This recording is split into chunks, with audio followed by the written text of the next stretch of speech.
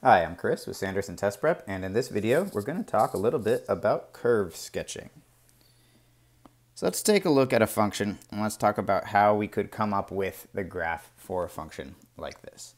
So here we have f of x equals 1/3 x cubed minus x squared minus 3x plus 4. Okay, so if this is our function, we want to take a look at how we can take this function and figure out what the graph is going to look like using a little bit of calculus. Obviously, we could do it with a calculator, graph it, and take a peek. And you can always do that in this section in order to check your work. But here I want to talk through how we can use our first and second derivative as well as our x and y intercepts to come up with a good representation of this function. So let's take a look at this function, starting with, let's find our first and second derivative, because we're going to need them. And so if you find your first derivative here, when you multiply by 3 and reduce your exponent by 1, so you'll get x squared minus 2x minus 3, and the constant just becomes a 0. So that would be our first derivative, and our second derivative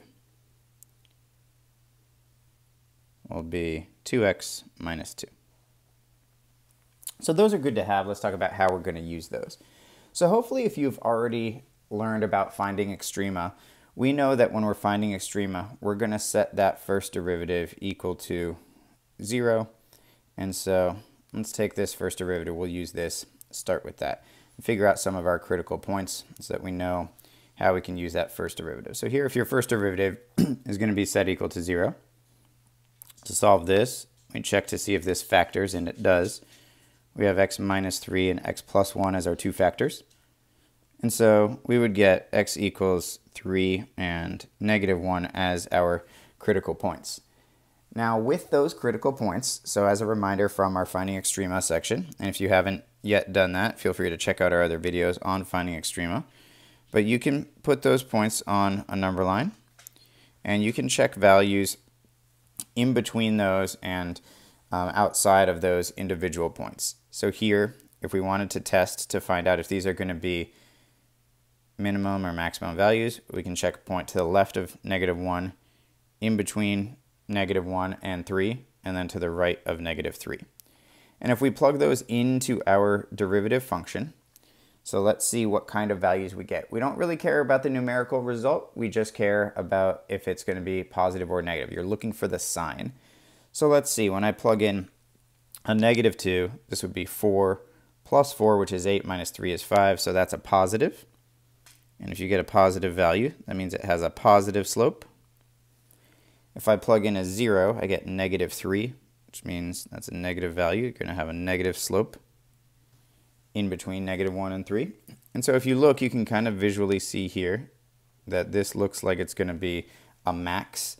And then if I plug in 4, I get 4 squared is 16 minus 8 is 8, minus 3 is 5, so that's another positive value. So you're going to have positive slope there. So we can see that negative 1 is going to be a local max, and positive 3 is going to be a local min for that function. So you can start to see in here, after doing your first derivative test, the natural shape to the function is going to have this cubic shape to it, which we might expect from an x cubed function to begin with.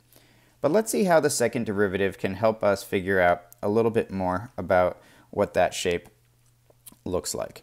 So here, if we take our second derivative, we're going to do our second derivative equal to 0. And what we're going to find when we do that, we're going to be finding something we call our points of inflection. And we'll talk about what those mean in just a sec. So here we would get 2x equals 2 and x equals positive 1.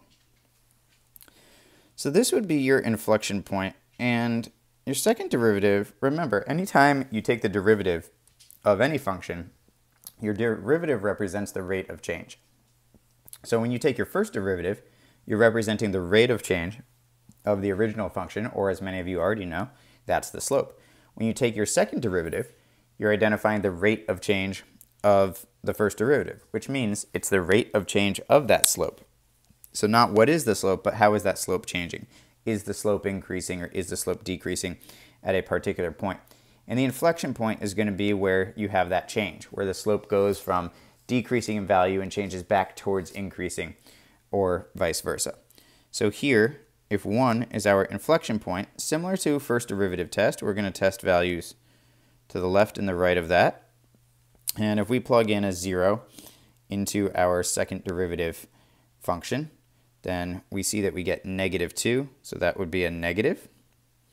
And when we plug in a +2, we get 4 minus 2, which is 2, so that's a positive value. But these don't represent the slope like we saw before. So it's going to be something a little bit different. This is going to represent what we call concavity. And so the concavity that we have here for these is going to tell you whether something is going to be concave up or concave down. Tells you when it's negative, it'll be concave down. And so that means it's going to have this downward arcing shape to it. And then when it's concave up, we're going to have this upward facing cave that opens upwards. So when you think of concavity, concave down means your cave, think of it like a cave, your cave is pointing down. And here, when it's positive, your cave is pointing up.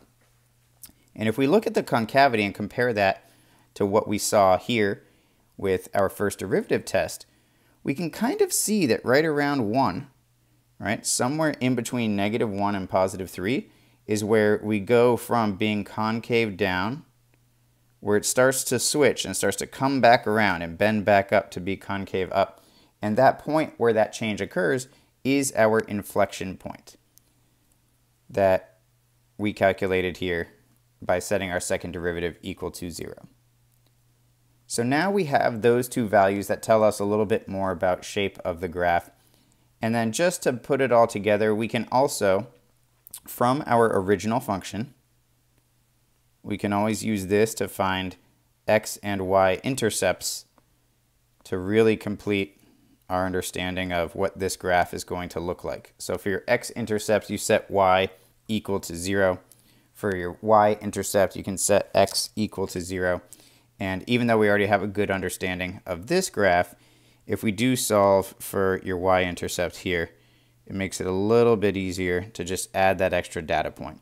Your y-intercept on this graph would be equal to 4. It's just this constant over here, because when you plug in a 0 for x, you can cancel out the rest. So let's put all of these pieces together now into a graph and take a look at what this is going to look like visually.